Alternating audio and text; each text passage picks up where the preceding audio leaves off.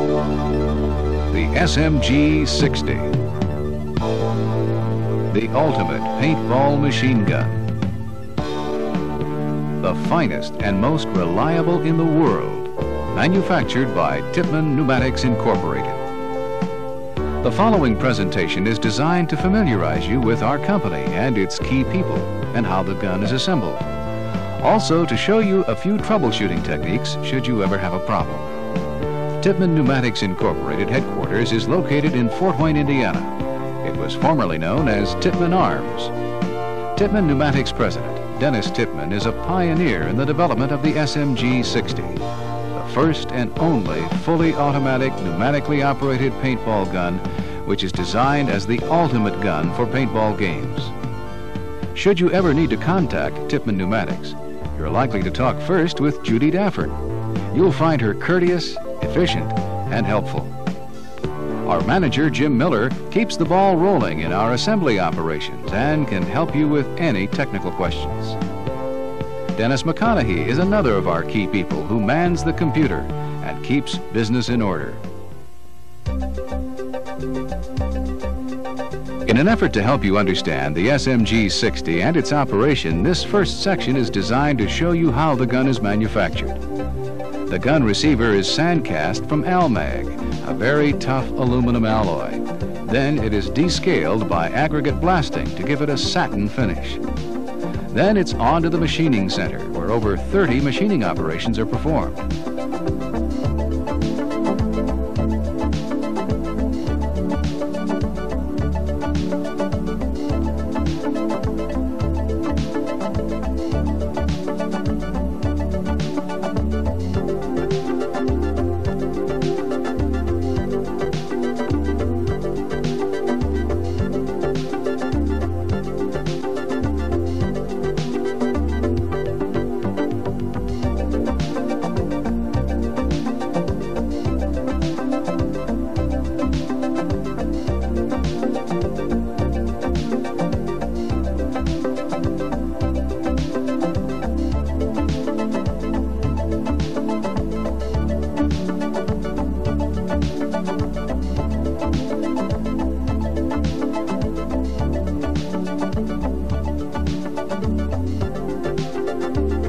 The receiver is then anodized black for appearance.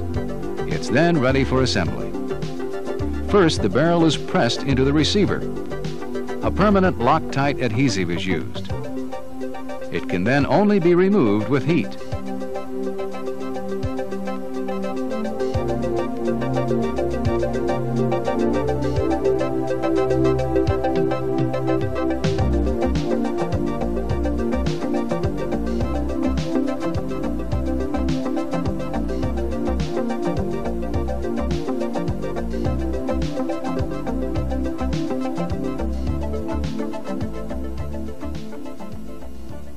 I'm Dennis Tippmann. Here's how the guns are assembled. First I'm going to mount the gun so I can work on it with vise. We have to clean the oxidation, the black oxide off the barrel so that the adhesive will stick.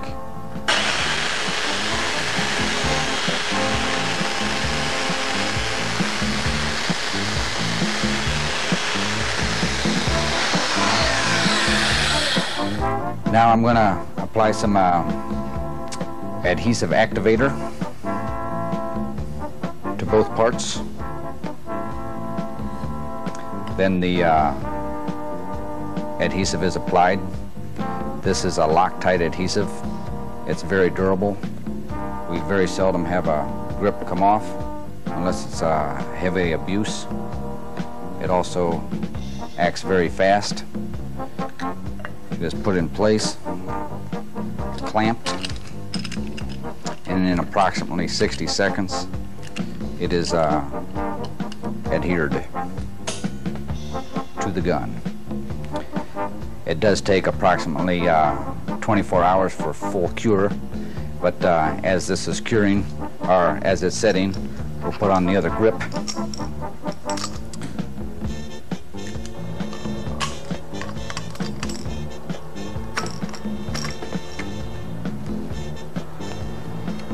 It's held on with a 1/4-inch Allen bolt. The grips are original M16 grips, extremely durable and very comfortable to use. Also included in the first operation, the sling is attached, and this is the last of the first operations. From here it goes into the trigger and sear installation, and then the valves.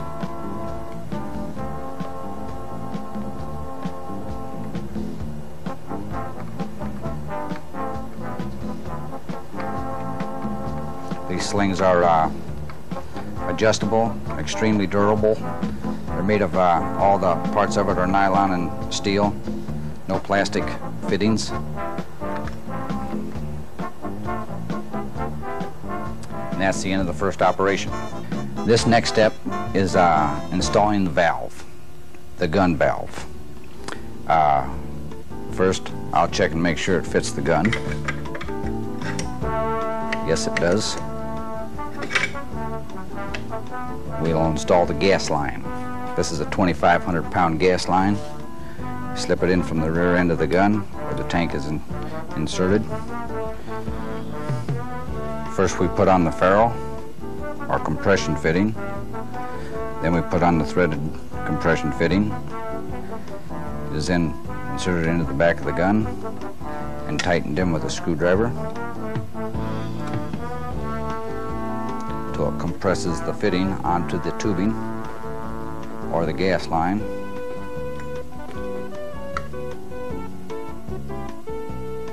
Then we put this stainless steel spring over the gas line tube. The purpose of the stainless steel spring is it doubles the strength of the gas line. Next, we connect the gas line to the gun valve. First, by putting on the hex nut, then putting on the second compression fitting, then fixing it to the gun valve.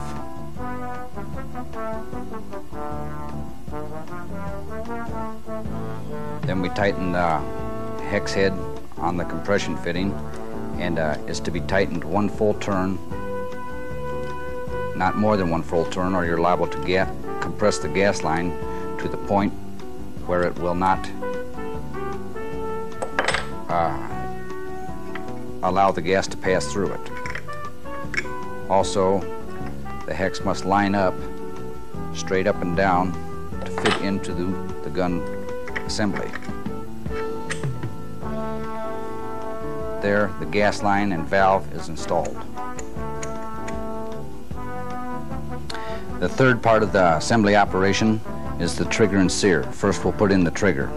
We put the trigger spring right in the top of the trigger with the short side towards the rear, lower it into the gun receiver.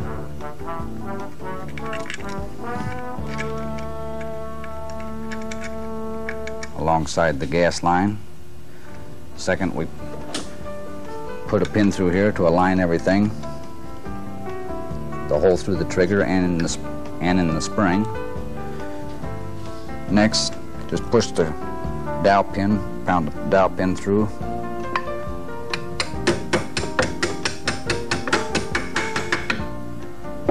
And the trigger is installed.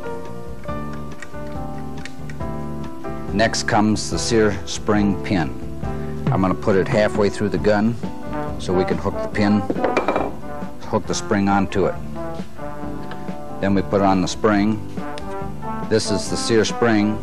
The easiest way to get them in there is with a pair of needle nose pliers, because it's kind of tight down in here. I slip the spring over the end of the pin that I started through and pound the pin into place. Next, we start with the sear pin, and we'll start it halfway into the hole so we can have it in place when we install the sear. Then we grab the sear spring again with the needle nose pliers and hook the little hook on the bottom of the sear through the first loop on the spring. And we set the sear, the front of the sear, on the top of the trigger and tap the pivot pin through.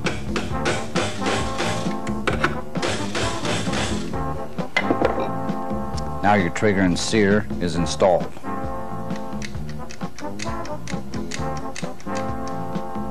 The fourth part of the assembly operation is the receiver tube and bolt assembly. First we install the receiver tube with the with the bolt handle notched to the left. Slide it directly in from the rear, lining the bottom of the receiver tube up with this rivet, which keeps it from rotating.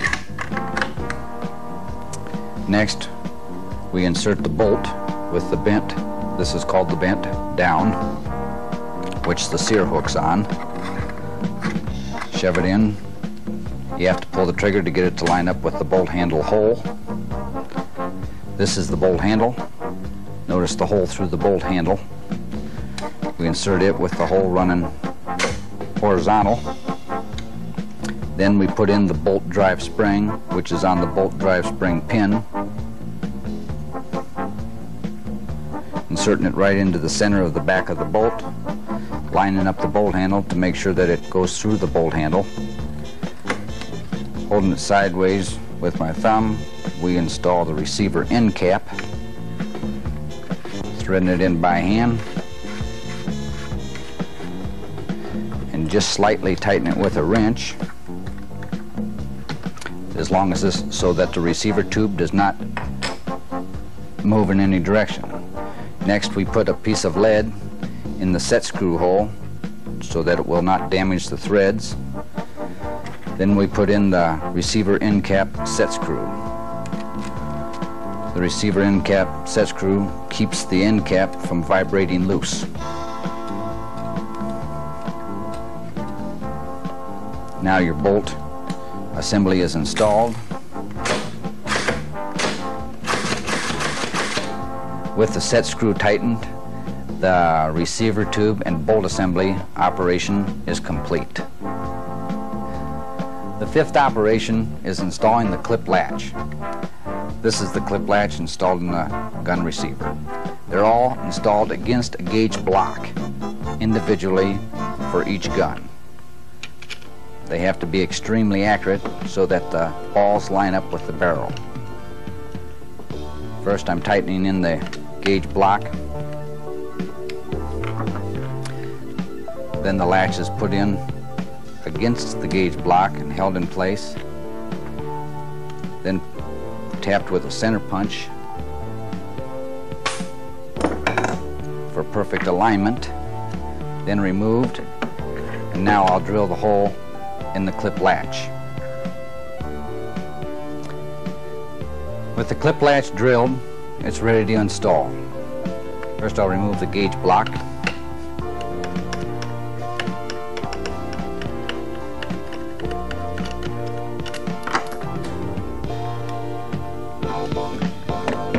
Position the spring in the back of the latch and insert it into the gun, and line the hole up from the top and install the pivot pin.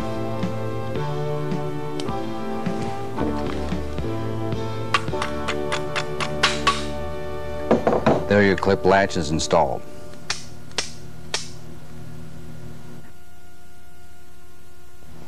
The sixth and final operation is to install the magazine. Insert the magazine bolt, and first you insert the spring onto this bolt.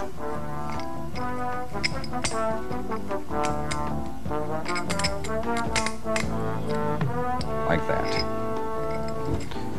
Next, you just merely screw it right straight onto the gun.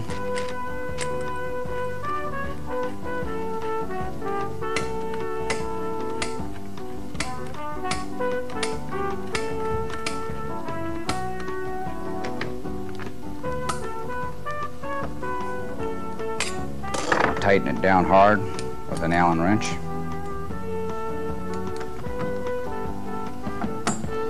And install the magazine end cap, which is just friction held on so that it can be removed to clean the magazine. There the SMG-60 is completely assembled. With the gun completely ready to test fire, we'll dry fire it here in the assembly room and then go to the test facilities.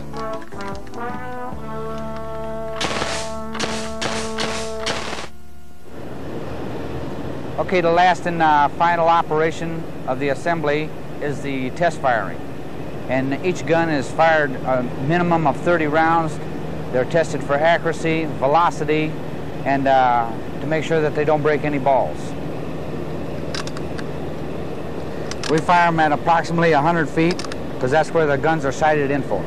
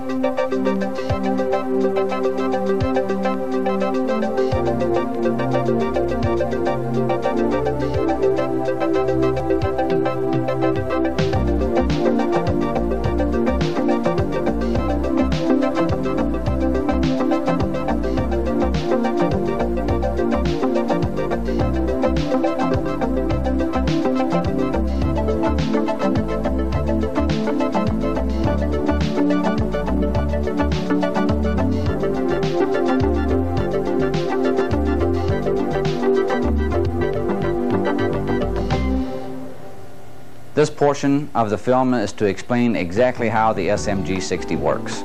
As you would receive an SMG-60 from the box, you would twist the 7-ounce CO2 cylinder into the rear of the receiver.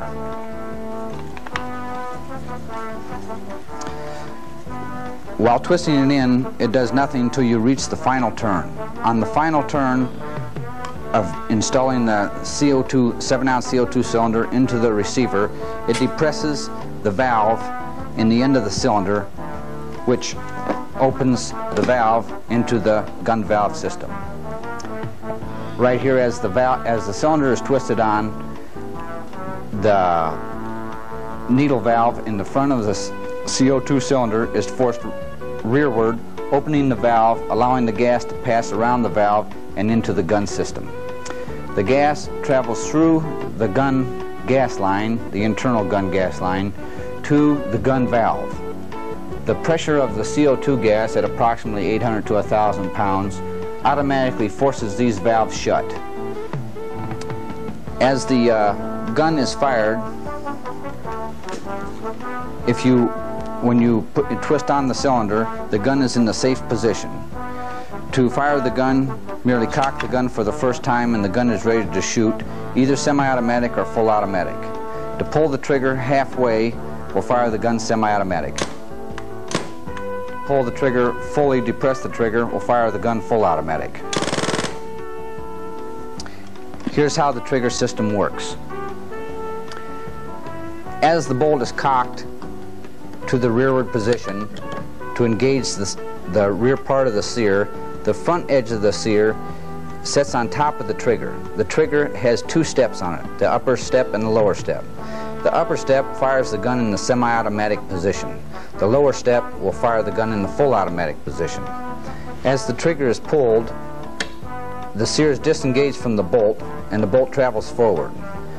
At the same time, the sear moved rearward by the sear spring in the slotted pivot pin hole and allows the sear to drop down to the second step. At this point, the gun, that's the semi-automatic position, the gun would automatically recock without moving the trigger.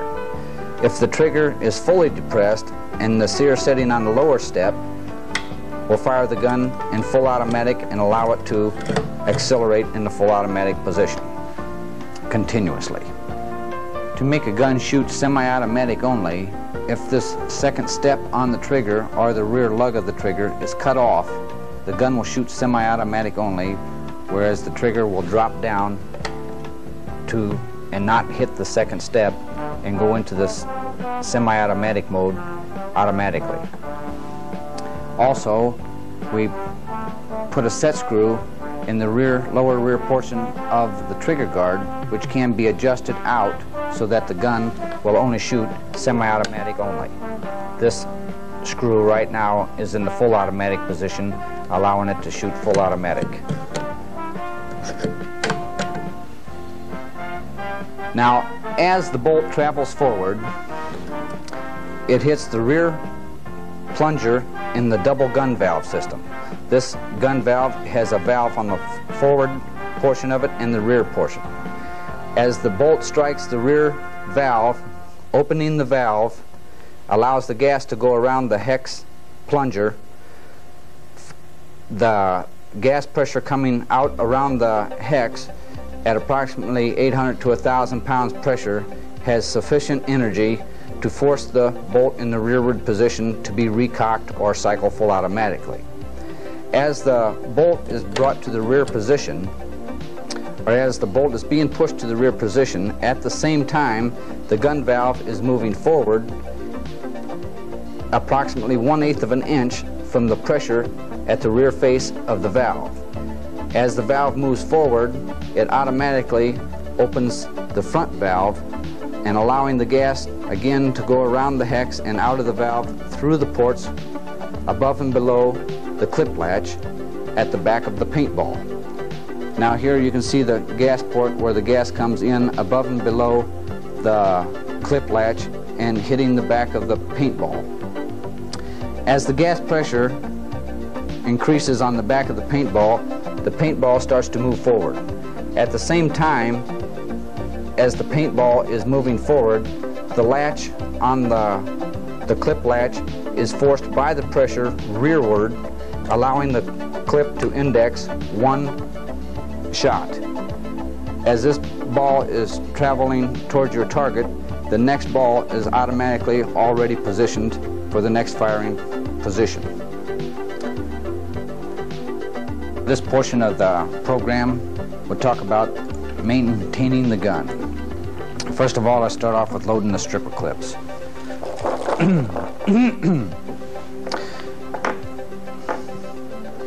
As you can see, the balls do not fit into the stripper clips loosely. They must be pressed in and they friction hold into the stripper clips.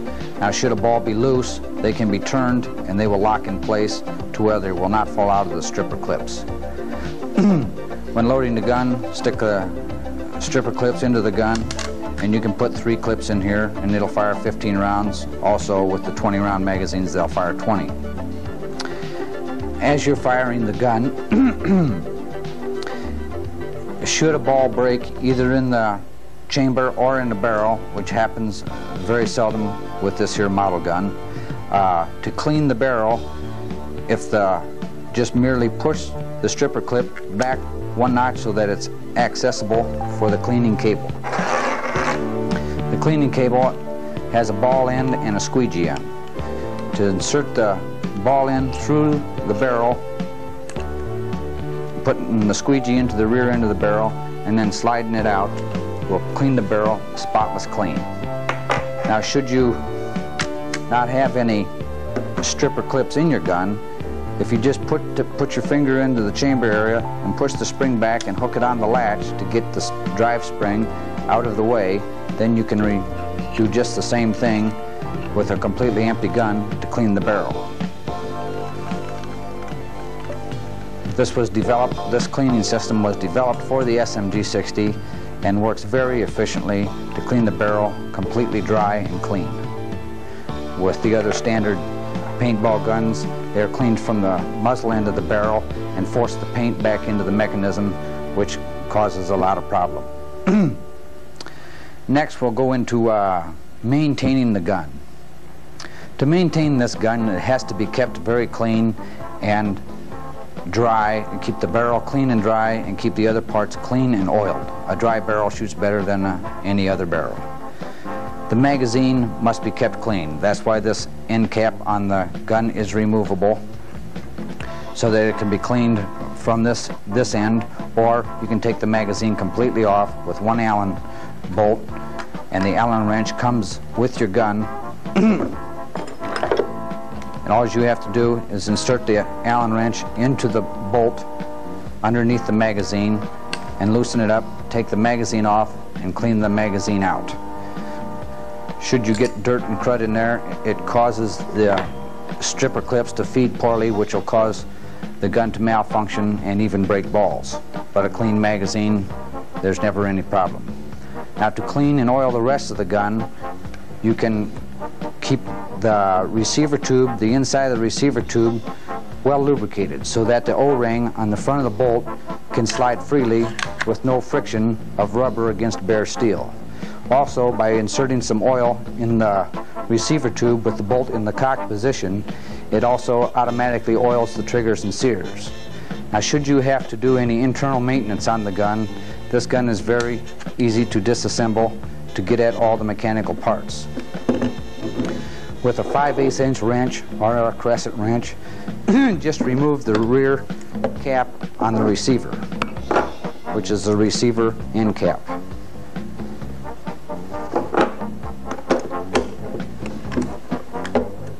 Now, the receiver end cap is under spring pressure, so be careful that the drive spring don't pop out as you're removing it. This is the receiver end cap. This is the bolt drive spring and the bolt drive spring rod. Now, to remove the receiver tube and the bolt, just cock the bolt to the rear position and slide out the bolt handle. Slide the bolt out of the rear of the gun and also slide out the receiver tube. There, with the receiver tube removed, you can get at all the mechanical parts of the gun. The gun valve, the internal reinforced gas line, the sear, and the trigger. Very seldom do you have to work on these here parts, but should you ever have to replace a sear or a valve, all you have to do is remove the receiver tube to get at them. To completely remove the sear and the trigger and the valve, they are held in with these 3 pins. This pin holds the sear in, this pin holds the trigger in, and this pin holds the valve in.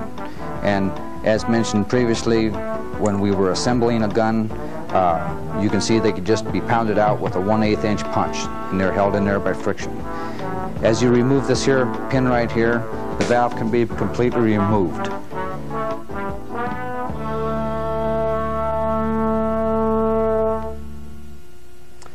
To reassemble the gun, first we'll install the receiver tube,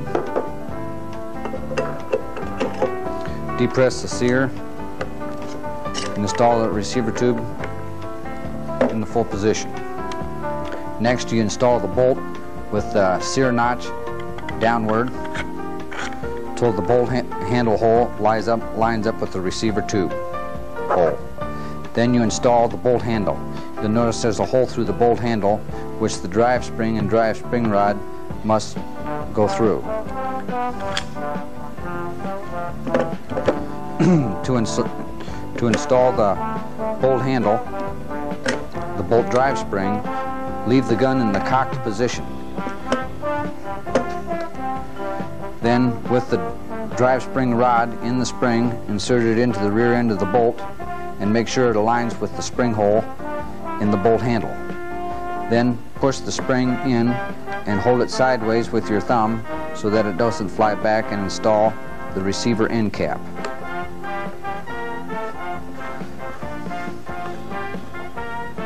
The receiver end cap should be tightened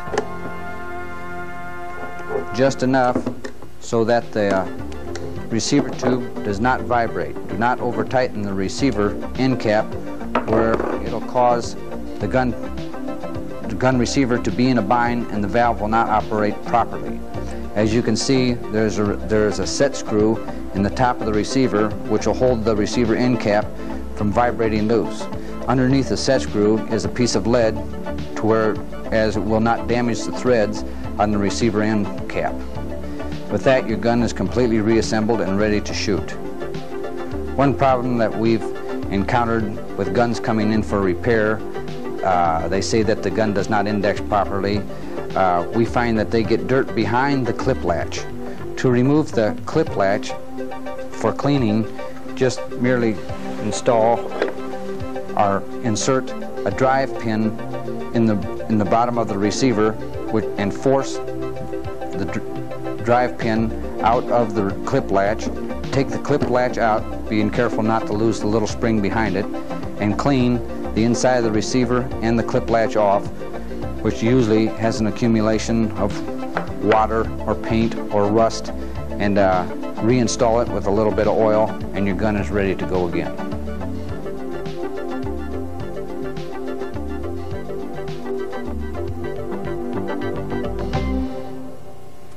This portion of the program is on filling the constant air CO2 cylinder.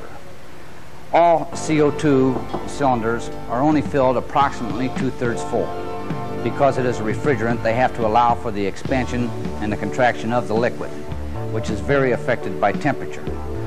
All CO2 cylinders, from a 12-gram CO2 cylinder to a 50-pound CO2 cylinder, the pressure is at approximately 780 pounds at room temperature, and is very affected by temperature. As the temperature goes up, the pressure goes up, and as the temperature goes down, the pressure goes down.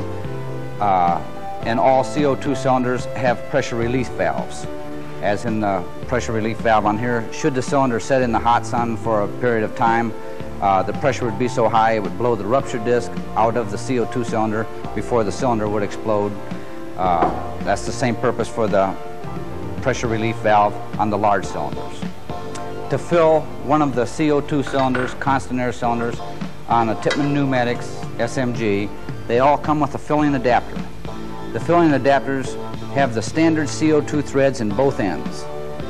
It'll twist on any CO2 cylinder. Just twist it on. You don't even need a wrench. Just twist it on. There's a rubber seal inside here which will seal between the faces of both cylinders. To fill an empty CO2 cylinder, you just merely twist it on until it seats against the rubber. Open the valve. Wait anywhere from 30 seconds to 45 seconds. The time that you wait has nothing to do with it. They must be weighed. On a hot day, the cylinder would fill very fast. On a cold day, the cylinders would fill much slower. But it's a pretty warm day, so we'll try it. Now, this cylinder was warm. In the factory, normally we take them out of a freezer and fill them. But because it is warm, it won't have much CO2 gas in it.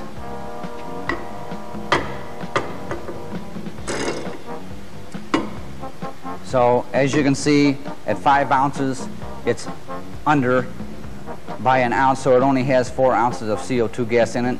So I'll blow it off to chill the tank and reweigh it and refill it. To blow it off, just depress the needle in the end of the cylinder until the gas comes out.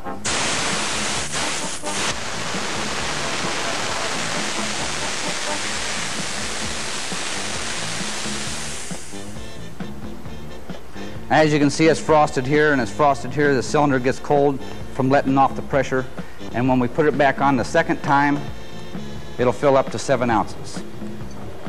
Now, if you were to take your cylinder out of a freezer, you could have eliminated the first operation, and the cylinder would have filled right up. As you can see, the frost is leaving the cylinder, which means that it's filling right up with the liquid CO2.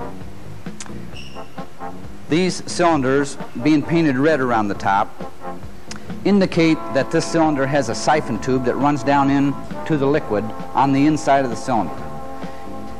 You must have a CO2 cylinder to fill your own cylinders with a siphon tube. If you do not have a cylinder with a siphon tube, you must operate the cylinder upside down, which is very awkward, and because you must get liquid into the small constant air cylinders. This cylinder should be full right now. And again, we'll weigh it against an empty tank to see that it has 7 ounces in it.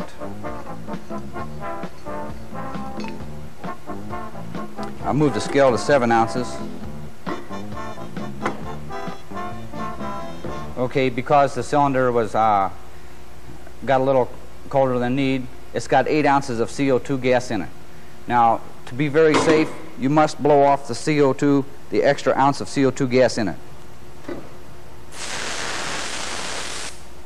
Blow off approximately an ounce till it's in the safe range of 7 ounces. Still a little overfilled.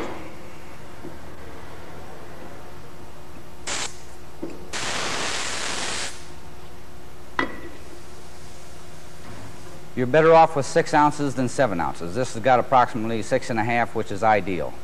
Never any danger at 6.5 ounces. There's a lot of danger, not danger, but with 7.5 to 8 ounces in your cylinder, you could do a lot of damage to your gun, the seals in the gun, the seals on the end of the tank.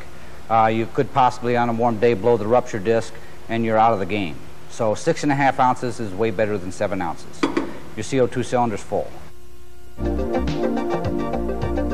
We at Tippmann Pneumatics hope that you have benefited from viewing this video presentation, and we hope you have learned what it takes to manufacture and maintain the ultimate paintball gun. For further information, contact Tippmann Pneumatics. Call area code 219-422-6448. Thanks for watching.